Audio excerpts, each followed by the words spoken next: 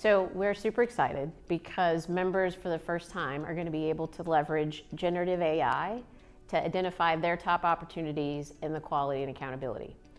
Today, many of our members have to spend countless hours, sometimes days, maybe even weeks, identifying their top opportunities.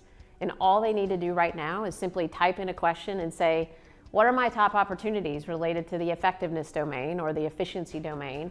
And it will list one by one, what are the top opportunities? How can I improve?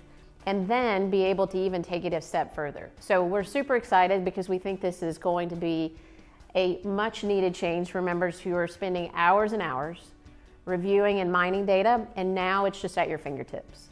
And so for members who are interested in participating in this new generative AI functionality related to their quality and accountability progress report, you can sign up for a beta, which means that your organization, free of charge, can see how you're performing relative to your current performance, which is really a game changer for a lot of organizations who take a lot of time to review their metrics, or they spend countless hours with their analytics team trying to identify those top opportunities.